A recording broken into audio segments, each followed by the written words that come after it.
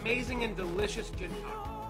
The first one we're going to make is the Hanky Panky. We're going to do 2 ounces of gin, 1.5 ounces of sweet vermouth, a ½ ounce of Fernet, and then we're going to add ice to our stirring glass and stir it down until it's nice, chilled, and diluted. Pour it out into a chilled coupe and 1 orange peel expressed over the top. And that's how you make a Hanky Panky.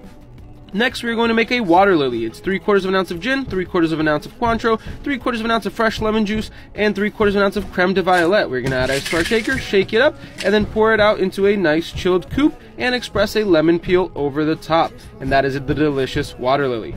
Lastly, we're going to make a Tritter Ricky. We are going to do 2 ounces of gin, 1 ounce of lime juice, 3/4 of an ounce of simple syrup, and then we're going to add ice to our shaker and shake it up. We're then going to rinse a chilled highball with absinthe, and then we're going to pour our cocktail in there, and then we're going to add ice and top with soda water. Lastly, we are going to add a mint sprig as a garnish, and enjoy.